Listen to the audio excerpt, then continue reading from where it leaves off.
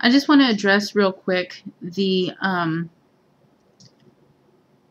theorizing and the belief that some people have that on December 21st, 2012, because of what the Mayan calendar says, that's going to be the end of the world. That's not what the Mayan calendar says. That's the end of the Mayan calendar. That would be the equivalent of you taking a calendar you have on your wall right now, the 2012 calendar, January, February, March, April, May, all the way to December. And when it hits December 31st, you being convinced that because that's when that calendar ends, that means the world's going to end. That's not the way it works. That calendar has been misinterpreted by many people, and the world's not going to end. And I know that there are some, hold on. There are some of my subscribers that are like, duh, okay, so why, we know this, why are you making it? Well, because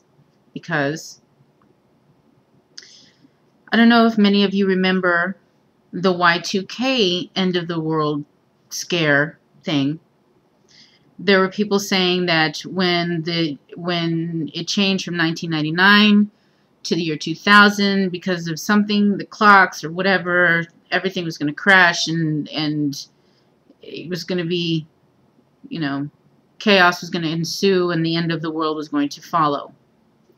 Obviously, many of us know, obviously, that didn't happen. Well, I had a friend who we will call Matt. Matt had issues, some issues maintaining his touch with reality. I didn't realize at the time how profound those issues were. Now I see it looking back. But I had lost touch with him and found out that he was convinced, so convinced by the Y2K scare thing, that on midnight, December 31st, switching from 1999 to 2000, he hung himself because he did not want to see his friends and family suffer in the end of the world. Looking back, I wish I had been kinder to him, which is why, you know, when I talk about engaging or talking about these things with people who believe them to be kind, some people, well, ridicule is good. It's good to ridicule. No, well, you're basically just defending bullying, right? It's really just bullying. And you never know if that person takes that stuff too seriously and decides to end their life because of it. You're going to probably look back on those words you said to them, which are the only words that, you know, you will ever have a chance to say to them, and wish you had done things kinder. We who lead with, or try to lead with, our rational foot forward need to remember that we live in a world that